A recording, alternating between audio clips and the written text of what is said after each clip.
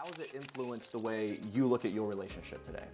Yeah, no, I mean, that's the thing is, like, it makes, like, working on the show, and especially playing Cindy, who is in this marriage that she probably, you know, I think she said yes to without really thinking about whether it was actually what she wanted and more felt like what she was supposed to do.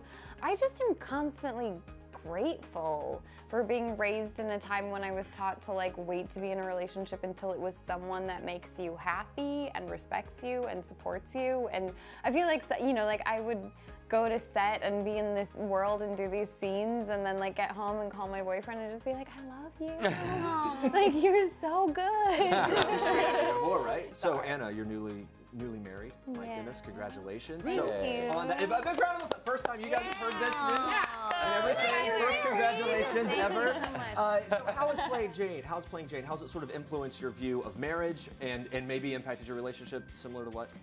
You know, it's fascinating. Jane is really content at the top of the season with the status quo and her job, and she doesn't really realize that she has any other choices or opportunities to advance. Not even on her radar, right? No, not even on her radar. She's content. She's great at her job, but she knows she's going to leave. She's going to get married. She's going to have the baby and move to Connecticut, and everything is going to be perfect and fantastic. Right. Exactly.